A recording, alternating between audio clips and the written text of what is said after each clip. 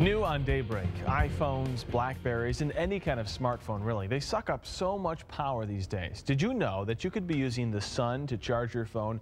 Devices like this one make solar charging for your mobile phone a reality. When that low battery icon starts blinking on your cell phone, many of us scramble to find a power outlet. The eco-friendly way to go is using solar to charge your phone.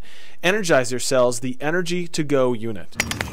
Open up the solar flaps and the sun will charge the built-in battery. Plug in your phone or MP3 player and you'll get an extra 12 hours of talk time or about 60 hours of music. Solar energy experts are excited to see the idea of solar energy being adapted for new technology. The technology is evolving just greatly in a whole number of ways. If you have an iPhone or an iPod Touch, Novothink makes the Surge. Same idea as the Energizer unit, but this one is packed into a case designed for your Apple product.